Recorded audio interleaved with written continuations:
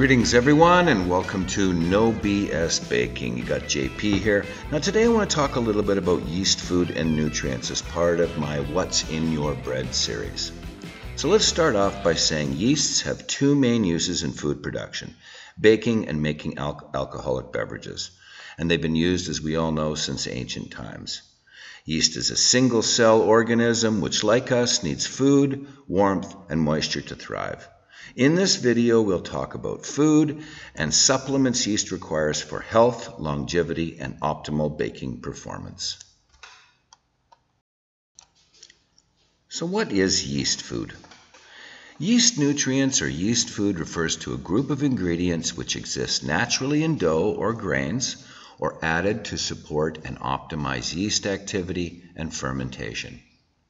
Generally, they are categorized as fermentable sugars, vitamins, minerals, carbon, oxygen, nitrogen, and amino acids. Fermentable sugars are usually created by enzymes reacting with complex carbohydrates such as starch and simple carbohydrates like sugar.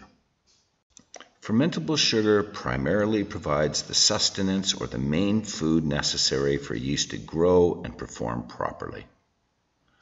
The sugar that yeast grooves on are created by enzymes reacting with complex carbohydrates such as starch and simple carbohydrates like sugar. Now, don't get confused between a simple carbohydrate and a complex sugar.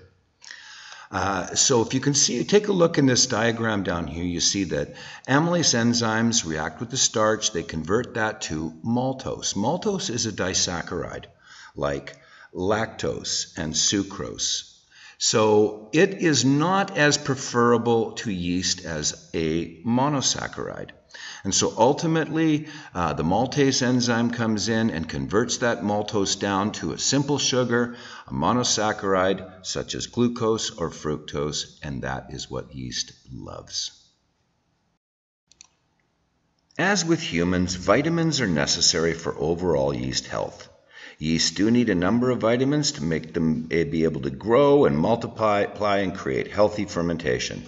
These include the full family of B vitamins, which I've listed here. Further, vitamins act as critical cofactors for the enzymatic reactions and overall functionality of yeast. Now, yeast generally has these B vitamins available to it in any type of a dough system, and so ultimately what bakers are realizing is that by supplementing a little bit of extra B vitamins, they're able to produce better fermentation and a stronger rise.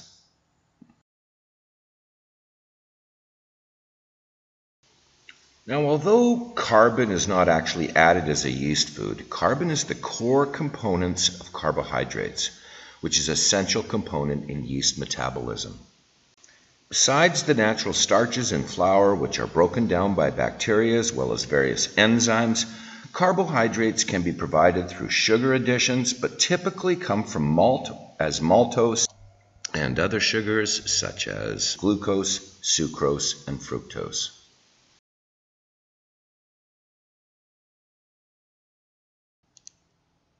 Oxygen. Although yeast can grow with or without oxygen, yeast will reproduce at a much faster rate with oxygen than without. This ensures an adequate population in a much shorter period of time for good fermentation. In efforts of being thorough, I've included nitrogen in here. Nitrogen, oxygen, carbon, they're not actually added into yeast food. However, they're present in the proteins and the peptides and the amino acids within yeast and flour, and ultimately are essential to yeast growth and yeast metabolism. So just thought I'd put that in there. And finally, amino acids, just to completely beat this section to death.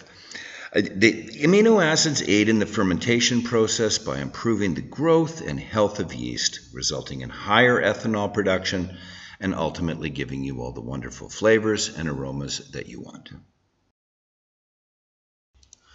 Calcium carbonate is common to see on bakery product labels across a broad spectrum of items. A vast majority of this ingredient for food application is obtained from marble stones, and another natural source of this ingredient is eggshells. Now, these sources are promoted as good dietary calcium supplements. Now, besides the benefits that I've listed here, the conditioning, leavening, yeast nutrient, etc., the influence of calcium and magnesium ions increases the resistance to dehydration in yeast. Like humans, if dehydration occurs, your body doesn't have enough water and other fluids to carry out its normal functions. Yeast is affected similarly. And therefore, calcium carbonate falls into the category of a yeast food. Now, another very common ingredient you'll see on your bakery product label is ammonium sulfate. Ammonium sulfate increases the stress tolerance of yeast cells, improves metabolism, and has been shown to lengthen the lifespan of yeast and ultimately give you better performance for a longer period of time. It's also used as an acidity regulator in flours and in bread or bakery products. Diastatic malt is made mainly from grains that contain diastase. First of all, the term diastase refers to a group of enzymes that break down starch into sugar. The starch-degrading enzyme contributing to this process are alpha amylase, beta amylase, and a few others. Through the action of these enzymes, fermentable sugars are available more quickly for yeast to feed on, providing strong and faster rise. Diastatic malt is added to bread formulations to optimize enzyme activity for improved fermentation time and is commonly used in baking as a sweetener and flavor complement as well. You could find both diastatic malt and non-diastatic malt listed on many bakery items. Diastatic malt is either listed separately or grouped as a natural dough conditioner, often indicated by brackets around it, with additional supplements such as vitamins included within those brackets. Now, non-diastatic malt provides all of the flavor and crust coloring and crumb benefits without yeast performance benefits, and that's basically the difference. Now, we by no means have covered off every yeast food or nutrient that there is. There are many other chemical compounds that promote yeast health, growth, and performance, derived from natural sources as well as some that are made commercially. Chemical names do not always mean they are not healthy. Much of what we looked at in this video are from completely natural sources and translate as healthy supplements that promote growth and overall health in yeast and humans alike. Thank you for watching the video. If you liked what you saw, please give me a like and a subscribe. It really helps me out as I'm getting this channel going here. And be sure to check out some of the other videos that I have sitting right over here. We'll see you next time. No BS Baking.